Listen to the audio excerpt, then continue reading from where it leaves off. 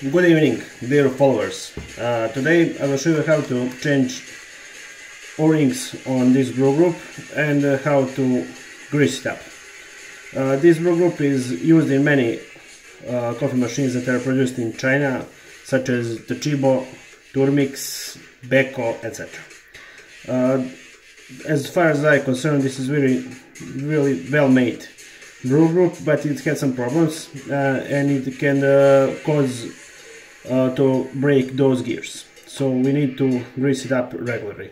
There are very little information about this group and how to grease it up on internet, so I decided to film it up.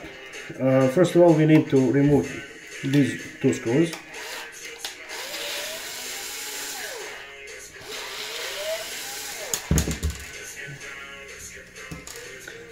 We need to open this up. We have another 4 screws in here.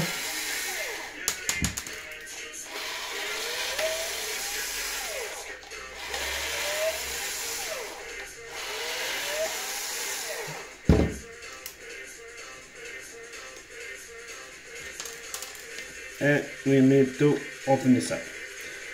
You see, these are gears. So we need to open this downside, as you can see, and remove all those gears.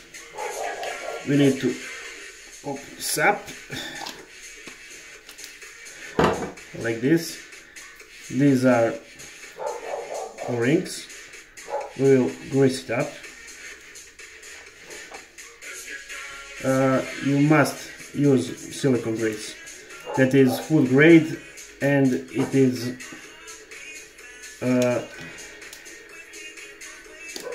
can resist high temperature. When you grease those O-rings, my advice is to grease up this chamber also. I find that it is really important to grease all the way. So when you are returning those gears, you need to pay attention on this little arrow. In here, I don't know, can this camera focus it, but there is a little arrow, and this is arrow on this downside. So we need to line up those two arrows like this, and we need to put those gears inside.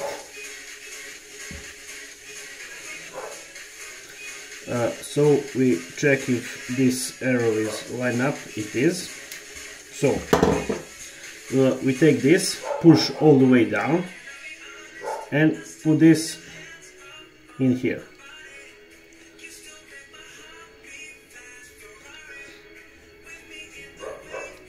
There are 2 little notches that needs to line up. It's a little bit tricky.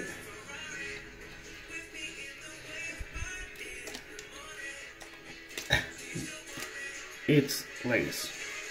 So we just close this, and that's it.